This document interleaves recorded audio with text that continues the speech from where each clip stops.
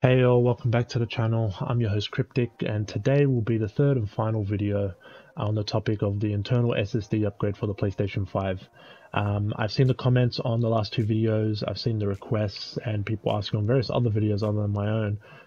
People really want to know what are the issues that are arising from using the beta, putting in an SSD that's compatible or not compatible, and what issues are people coming up with, what hurdles. I'm hoping to answer those for you guys today, and yeah, let's just get straight into it. If you are following the specs, so this will be the first one, if you are following the exact specs on the PlayStation 5 blog for the beta testing for the SSDs, and you get the Gen 4 SSD that's been outlined in any of my my last two videos, you're not going to have any issues. It'll work unless the SSD itself is factory defective. You're going to have no issues. You're going to be fine. You're going to be great. If though you're not getting to spec, that's when issues start arising. So the first one being that if you get one with below the sequential read spec of 5.5 gigabytes, what happens? Well, I'll dismiss this immediately. Your console doesn't break at all. What does happen though is once you do install, let's say a Gen 3 drive or a older Gen 4 drive that doesn't reach those 5.5 gigabyte sequential read speeds, it still goes through the same process. You install it as you do, you get to the screen, it does the format, it gives you the benchmark that it achieved from formatting it for you, and then you start transferring games onto it. It lets you launch those PS5 games, but in the case of things like the Spider-Man Miles Morales or the upgraded version of the first Spider-Man by Insomniac, Ratchet & Clank Rift Apart, Demon's Souls, on the PlayStation 5, especially Ratchet & Clank, I would say, and Demon's Souls, they do utilize the internal SSD speeds a lot more vigorously than other games, because you got to realize so far we've had a lot of cross-gen games, especially with like Spider-Man, for example, and others, right, where they're designed to run anything from a hard drive to an SSD. So there's a lot more leniency in how the game is designed. There's probably a few hidden or smart placed loading areas or loading screens that doesn't make it as obvious for the player. But the games that really utilize that 5.5 gigabytes of raw data to be pulled immediately a second, what you'll notice is a lot of artifacting, frame rate dips, tearing. You'll notice graphical glitches, pop-in, etc., because they're not able to draw the data in as soon as it would like, as needed, as per how the game was designed. So that's what will happen when you put a lower spec SSD. As time goes on, and a lot of the games are made specifically for the PS5 and the Xbox, right, where they really only run on that SSD with those type of speeds, those first party games, the second party games, etc. Most likely a lot of if you were to use a lower spec drive, it's probably just going to crash the game, because it's like, I can't pull enough data. Right now you'll be okay, but I'd say in a year or two, definitely not. Those drives won't be good, so don't buy them, don't use them, don't listen to others who are telling you otherwise. They're wrong.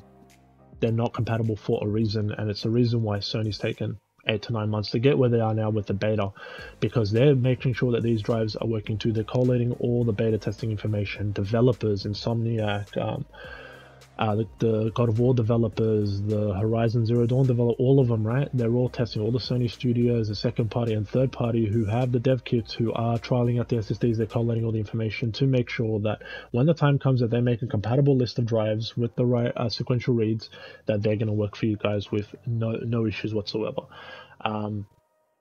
That's why it's taking so long. None of the drives up until now could achieve 5.5 gigabytes or more of transfer speeds. The Xbox Series memory card, it's in Australia here, it's between $20 to $50 more for 1 terabyte of that compared to a compatible PS5 expansion SSD. Again, it depends on your region. Some they're about equal par in price. Maybe you can get the Xbox SSD maybe a few dollars cheaper, but here typically in Australia they are dearer, and you are paying more for a lower spec drive, right? But yes, it's compatible with its respective console, but you're paying more for older tech or not as good tech, which is why proprietary memory isn't as good. having the option to use the memory card you want, the SSD you want, within reason, right, within specification, but you have multiple manufacturers that are vying for your dollar, you're going to get a better value to storage, to performance, compared to something that's proprietary and you have no choice in. So I'm glad that if it's at least taken, 8 to 9 months, they get it right and you're saving money off the bat. Yes, they are expensive compared to the console, but that's what happens when you're on the bleeding edge of technology. You pay a bit more. If you don't need it, use an external for now, and when they drop in price, which they will, and they already have in some cases on like the 980, or it's even the SN850 I think has dropped a little bit in price.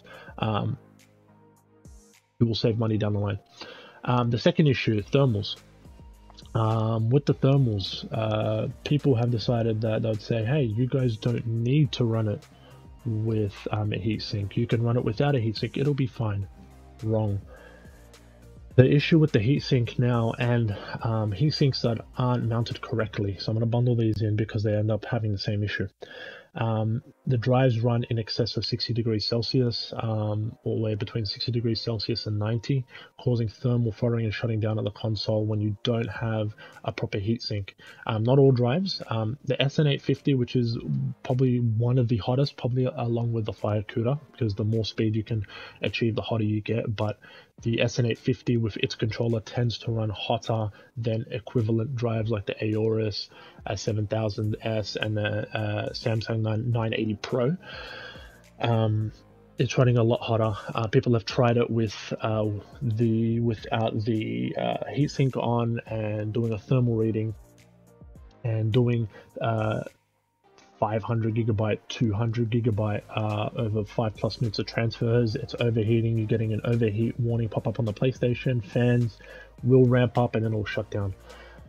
You got to understand, even on PCs, it's recommended that, especially with the Gen 4 drives, that you run it with a heatsink because they run so hot. You got to understand, electricity is running through these chip modules at a faster and faster rate, which generates more and more heat, which then requires cooling. Yes, some chips run better when they are slightly hotter, but not all. The controller is better when it's cooler. The memory can be a little bit hotter. They run more optimum at between 30 to 50 degrees, not really over. So people who are running it without the heat sinks, yes, their consoles are confirmed to be shutting down, overheating because of that. They're generating too much heat. Two, the SN850, a couple have reported that they're the ones who've bought the drive with the factory WD heatsink is coming not mounted properly. So I'll throw up a picture here on screen of what's happening exactly, but you've got the heatsink and the thermal pads. Again, thermal pads on their own don't dissipate any heat. They're a transfer medium to allow it to get to the heatsink more efficiently, which then transfers the heat away. So you can't run these things with just thermal pads as well. I've seen that pop up and that's completely wrong. But you'll notice there's a gap there between the heatsink and the thermal pads. For some reason they're not mounted correctly, so therefore heat is not dissipating properly, so too much heat is building up and causing overheating to happen, right? So a lot of people have realized that it's actually better to buy that drive with the non-heatsink version, which is also significantly cheaper, in some cases $100 cheaper, especially here in Australia, and getting your own screw-mounted heatsink and placing that on correctly with the thermal pads installed and installing that into your PlayStation 5 with no issues there. It seems like the SN850's heatsink is a bit of a hit and miss. I would say that would be the only drive, if that's the one that you're interested in, get it without the heatsink and buy a compatible thin design heatsink to go on it that's screw mounted, not rubber mounted, and you'll be good. Because yeah, like anything, it overheats. Even on PCs, you'll understand there's fans that are dedicated to keep VRM modules and memory modules cool. There's hot, positive and negative airflow, heat sinks on their SSD modules, etc. So it's not like, oh, the PS5 screwed up, you need a heat sink, it's so complicated. It's not. You've seen my previous video, it's super easy to install them, right? So yeah, the third main issue that tends to I guess come up is what happens if you don't have the expansion tray cover on it. How about if you just leave it off? You got to realize the way it's designed on the PlayStation 5 is when you put that cover off, there's two holes on the side, which I said, hey, if you're finding it hard to remove The expansion slot cover used those two holes held prior open because it could feel like it's stuck on there, right? Because the first time pulling it off. A lot of with those, that's where the hot air is being pulled out. You got to understand the fan that's in the PlayStation 5 pulls in fresh air and pulls out hot air. So it's a two-way fan. It's awesome, right? So what happens is you've got the air pressure for the main console dissipating heat. You've got that then expansion drive cover that's also another thermal transfer, right? So it's going from the heatsink to out the holes and out of that cover as well, right, to transfer the heat, which is then being pulled out. I know people have said, oh, you can use a far higher, bigger heat sink that exceeds the dimensions that Sony's provided and it'll be fine. No. Overheating issues have happened again, or shutdown issues, because just the sensors are going crazy in the PlayStation 5 that, hey, what's going on? It's hot here, it's hot there, that this shouldn't be happening, and it'll shut down. Don't do that. Just follow the specs. Yes, you might get better cooling on the SSD itself. Those type of heatsinks are more designed for PCs, not for consoles. You don't really need that. Like you'll see, I'll throw up some photos throughout this showing people who've put on custom heat sinks on them that are within spec, and you'll realize that the heat dissipation is more than adequate to run these drives in the PlayStation 5, and you don't need some monstrous tower of a heatsink to get it done. It's just not the case at all. But yeah, those are the main issues that people have come across, and like I said, it's more people going outside of spec of what's required. It's like, you know, if you were to put a PS2 memory card into your Xbox Series console, it's not going to fit. It's not going to work. There's an issue right there. Again, I know the argument, people saying, hey, it's just easier with the Xbox, it's plug and play done. I get that, but you're paying more for that. You're paying more for proprietary. I know Microsoft and the Xbox team did say, oh, they're promising that they're going to get other manufacturers on board and they'll be price competitive and all that, but recently the Xbox division has backflipped on a lot of stuff, even when it came to updates for games that were multi-platform that are now acquired under Microsoft. The new updates have been available only on the Xbox side, not on PC or on the PlayStation, and they promised they wouldn't do things like that, but they have. Like anything, whether it be Sony or Microsoft, Xbox, whoever, PlayStation, right? Don't believe a single thing they say until they actually do something. Base them on their actions, not their words, because they could say something today and backflip in an hour or tomorrow. Doesn't mean anything unless they actually do it, unless they have it down in writing. It doesn't count for anything. So at the moment, I'd say that the PS5 expansion drives are awesome. They're working great. Just follow the spec. I've got 2 other videos on it that go through how to install them, what drives are compatible, and what specifications you need to follow, with all the articles linked of where you need to go, where you need to buy, etc.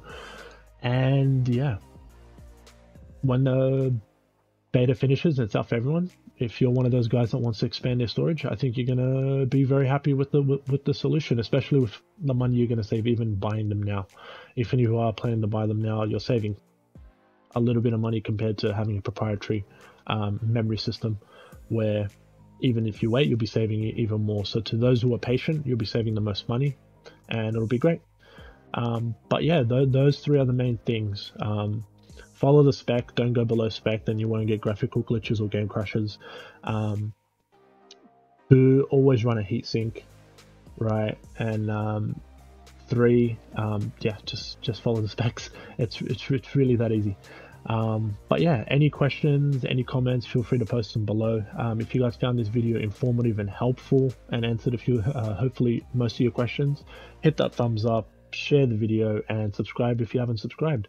I'm not sure what the next videos will be, but I'm sure I'll come up with something. There's a lot more to talk about than just the PS5 internal SSD, that's for sure.